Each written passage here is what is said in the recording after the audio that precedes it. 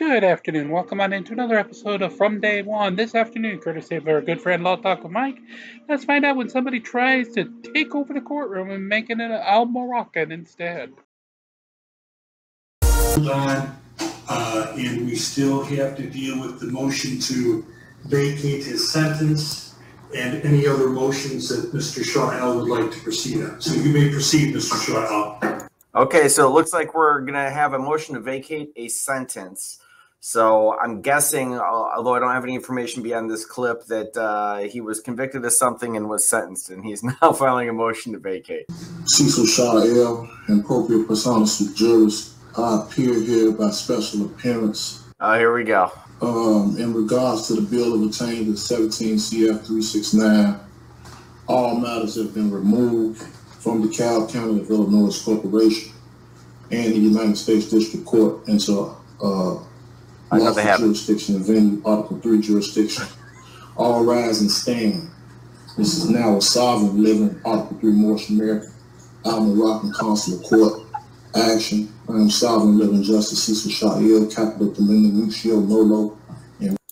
Wait. No one rose and stood. You know, maybe we need to go back and try that again. Red ink and appropriate personas with jurors and appropriate solo and appropriate arrests.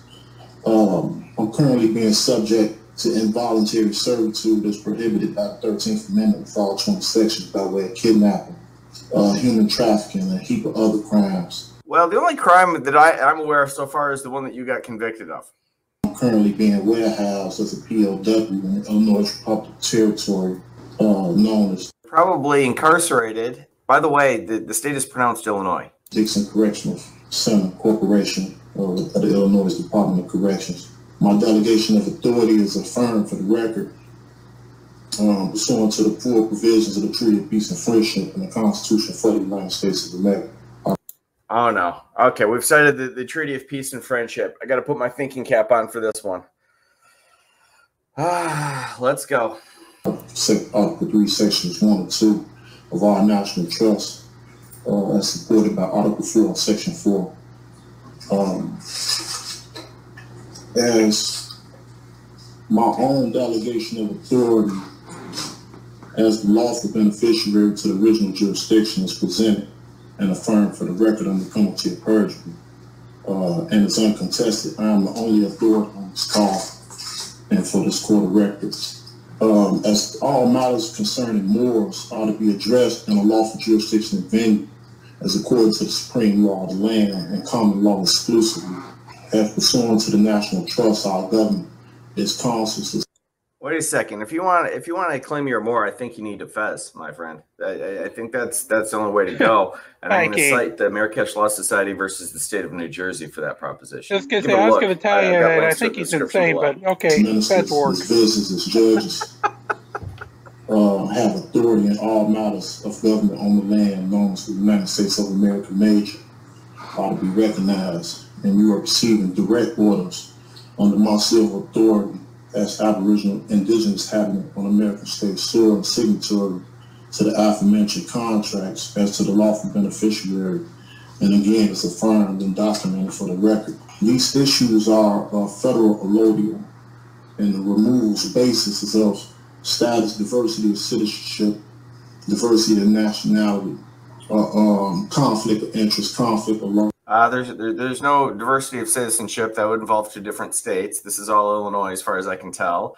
And there's no diversity of nationality because I'm guessing you're a United States citizen. I think you're claiming Moorish nationality, and it's a fiction and doesn't exist. So, you know, that's where we are. All matters of federal question and international crimes of fraud and treason. I think what he's trying to say here is capital felony treason. Let the record show the man with the blue mask on, wearing a black robe, sitting down, is Philip Montgomery doing business. No, he is your honor. Yeah, we call him judge. This says the Cobb County of Illinois Corporation Administrator / debt collector. Philip Montgomery has just stated that Scott Swirly is also present.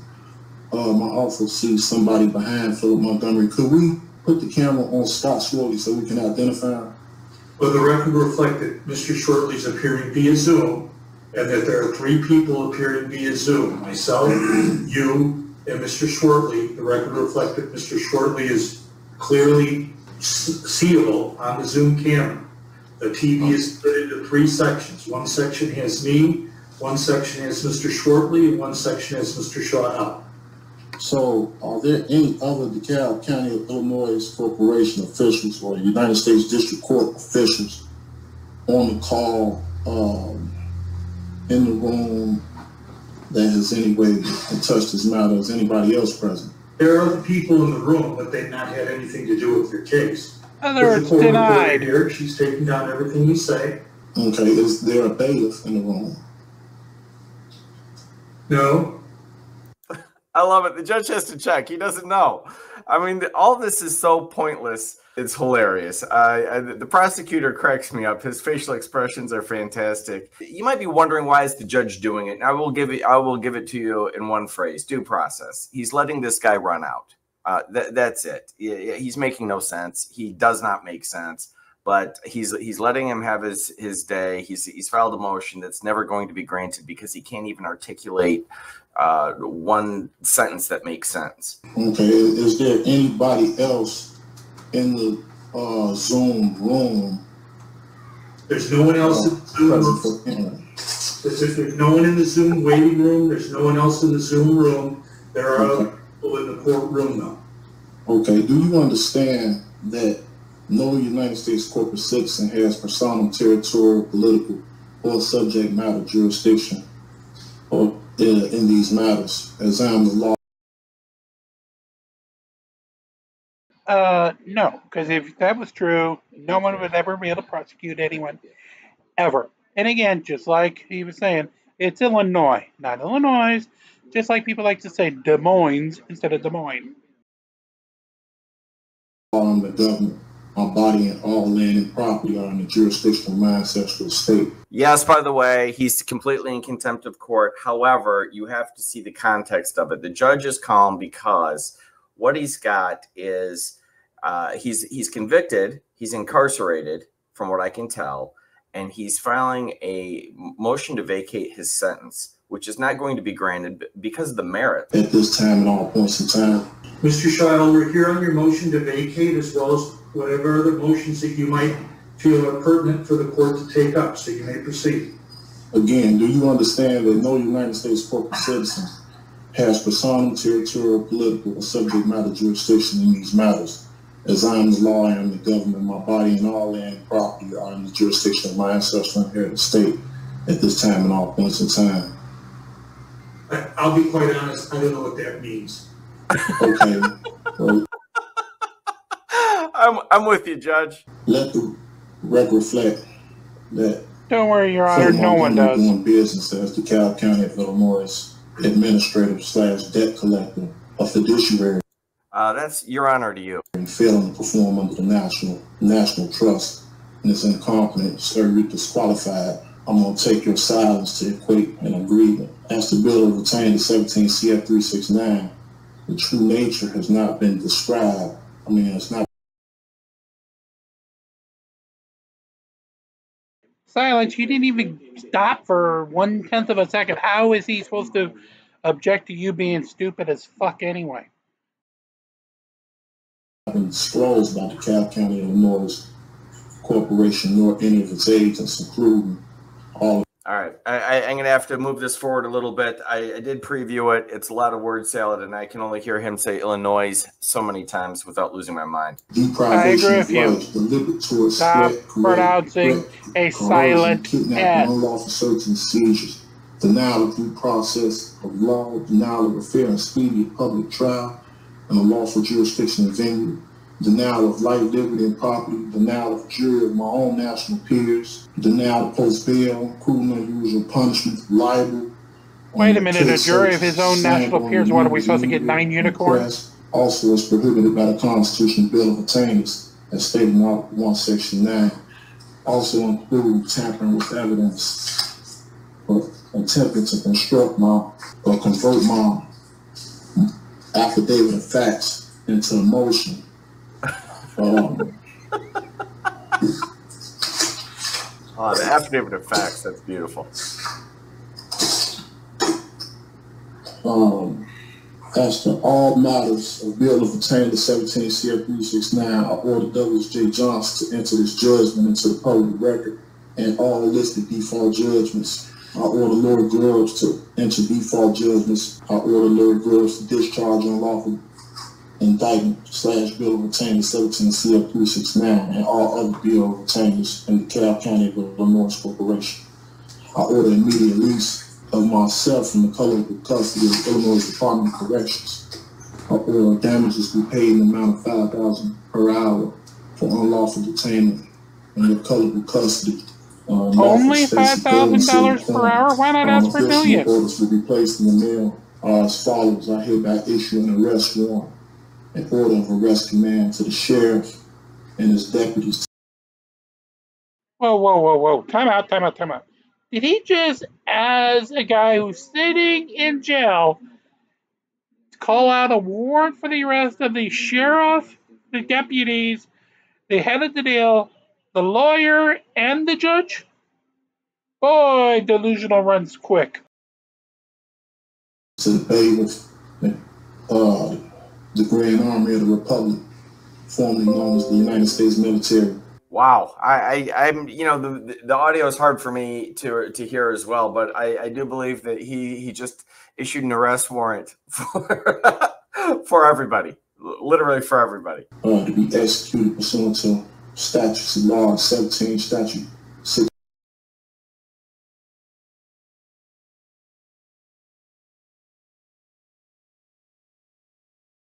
Hey, does that warrant then also go for you and me, Mikey? Without necessary delay for the DeKalb County of Illinois, including Robin Stucker, Philip Montgomery, are to be detained and tried by military tribunals. I order all liens on DeKalb County of Illinois Corporation and its agents to be satisfied. I order the forfeiture of all rights and property of all who have any way touched this matter. I order fines $10,000 per violation for trademark infringement fee at common law for each violation of attempt. In this whole mix of stuff, he actually just now claims a trademark infringement fee. Oh Lord, it's good. And construct my name, Cecil Shahel, to that of fiction, lawful gold and special silver coin tender, as consistent with Article 1, Section 10. I order the seizure of all real and personal property and assets and account holdings of all named therein. I order the U.S. Treasury to discontinue funding to the legit United States Treasury, State of Illinois Corporation, Illinois Department of Corrections, and the DeKalb County of Illinois Corporation. Again, if anybody want to contest, deny, refute, rebut anything being stated, which is all affirmed for the record, you can do so by swearing in under the penalty of perjury or producing a wet ink signature with anything you have to say.